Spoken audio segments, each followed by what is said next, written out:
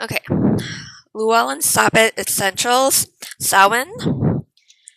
Okay, and this one, written by Diana Rachel. So again, it has the series introduction. Fire Festival. So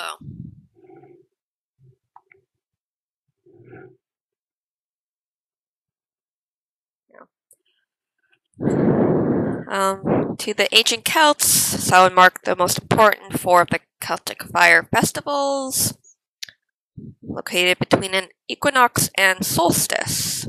Yada yada. Talks about costumes. Well, it began with the Druids and ancient Celt villagers dressing as animals or as frightening creatures such as ghosts and wandering the edge of their settlements in groups, evolved into the moving ritual theater known as mumming. And it continues on.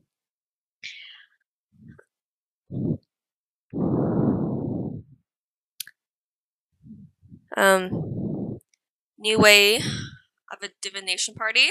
Mark that because I'm doing tarot. I do tarot. And one of the spells I'll likely try out is spell to assist in creative flow.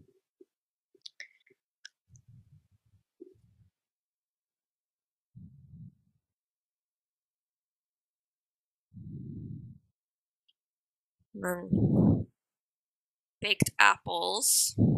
This one, kale chips. Apple curry soup. Shows you how to make sugar skulls.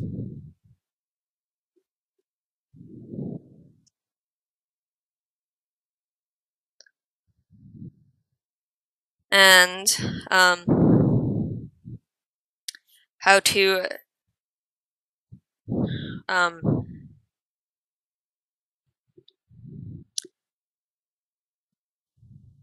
craft your pumpkin. It's one way. Parcel.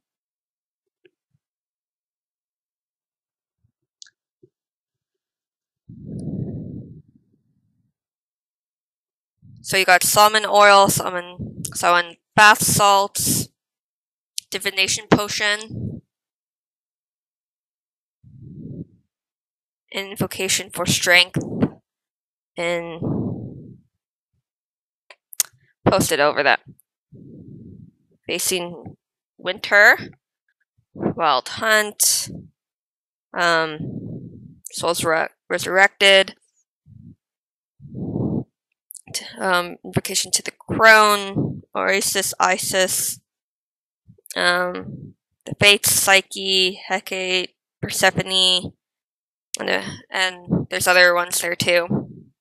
A divination prayer, and so on. And it basically follows the same outline as the other books, but Samhain. And again, own little Samhain picture for the correspondences and like the other images. Oh, wait. There was others. But yeah.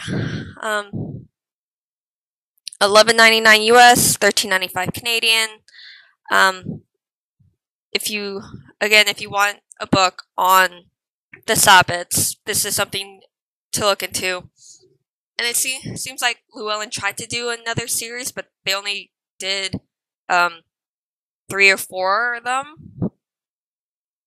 Wait, because I was looking out on the website and it only seems like 3 or 4 of them are there. But yeah, this is going to be a complete series. And like this is a standalone book, so if you just want to get the Samhain book, because to you that's more important, get it. Yeah. So it's a good little book. Not huge, but it does have, to me, good information and like little snippets of stuff. How other people have practiced, what's going on. But yeah,